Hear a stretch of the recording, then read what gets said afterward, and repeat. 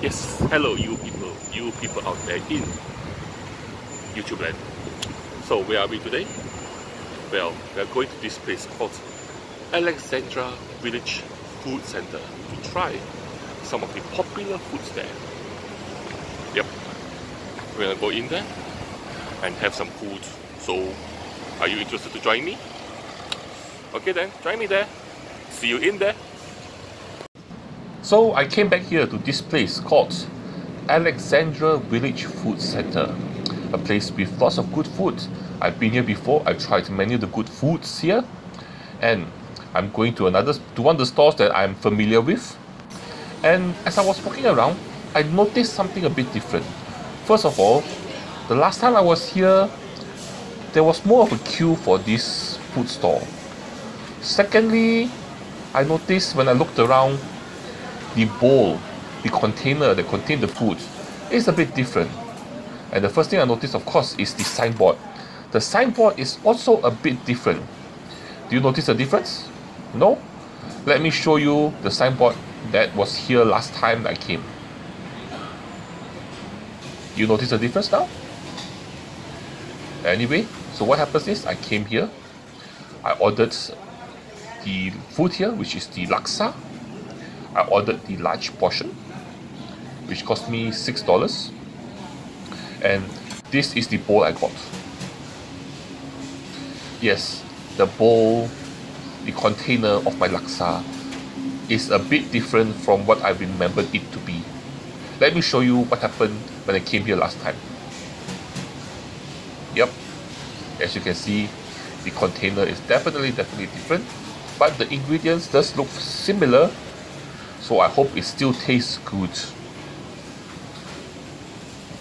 And this is the laksa I ordered.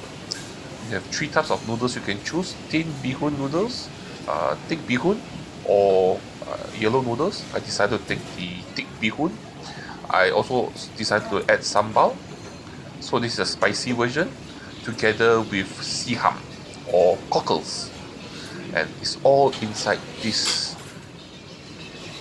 how do I say this, concoction, this potion, this blending of spices and flavors in this bowl, which is a bowl of laksa. Yep. And on top there you can see a bit of the laksa leaves. So if you look inside here, you can see first of all there is a very interesting laksa broth here. On top of it, laksa leaves, then beside it the sambal, then you have the taupok or the fried tofu, then the noodles, which is the thick bihun noodles or thick rice noodles. You also have prawn, you also have chicken, you also have bean sprouts, and then also let me see whether I can find the cockles. Oh yeah, here are the cockles which they put in here while it's still raw, and then let it cook in the hot laksa broth. So this is the laksa that I'm going to eat.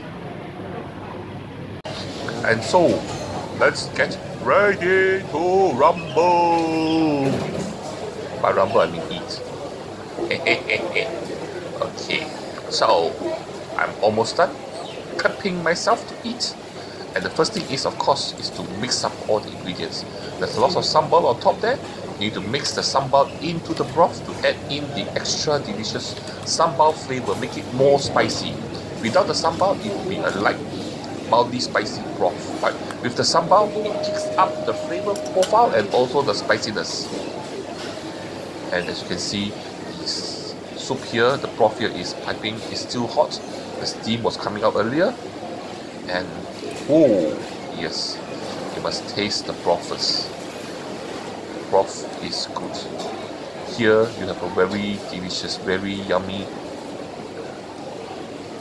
a bit thick, flavorful, delicious, with a nice aromatic coconut milk aftertaste.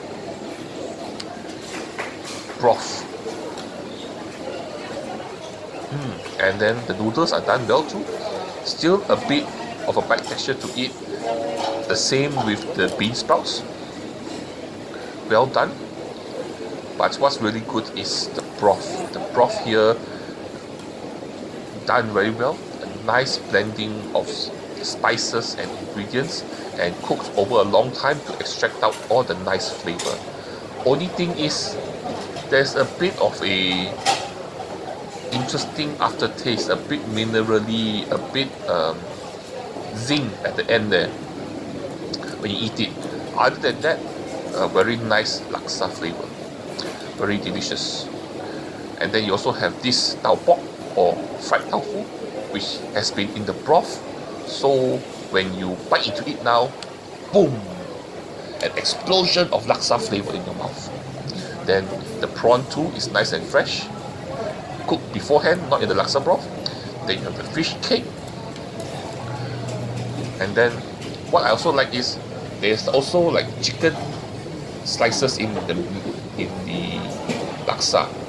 The chicken slices just give it a bit more of a bite texture, as in contrast to the noodles, which is nice. And then earlier was the siham or the cockles. The cockles here are cooked in the broth, so it's slightly cooked. I do not like my cockles to be raw. Some people like it raw. I prefer it to be slightly cooked.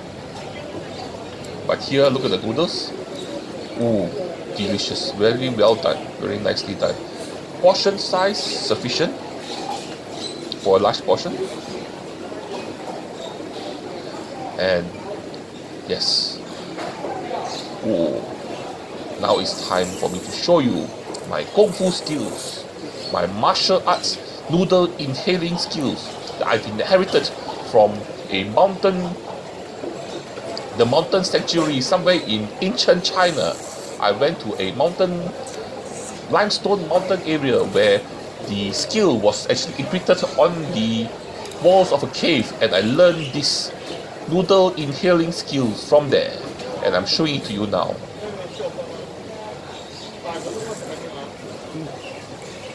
Are you impressed? Anyway, so a very good laksa, a very delicious laksa, a very nice laksa. Only issue I have with the laksa is the laksa now is not unique. In the past, the laksa was cooked in the clay pot. This clay pot kept the laksa piping hot throughout the whole meal, and I have burnt my mouth many times eating that laksa. And that was the unique selling point of the laksa. Now that you put it in a bowl, the laksa cools down very fast, and I can demonstrate to you my noodle inhaling skills very easily. But the unique selling point of the laksa, the thing that I do not mind burning my mouth to eat, the piping hot laksa in the clay pot, is no longer there. That's my only issue with this laksa.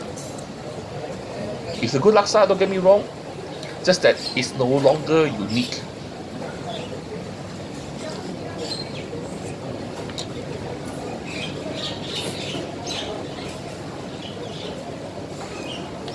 And it's no longer piping hot.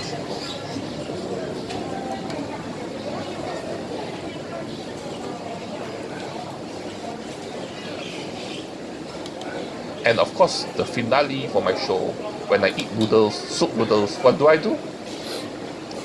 Yes, I drink the broth, the soup from the bowl. Oh yeah, that hits the spot. Oh yeah.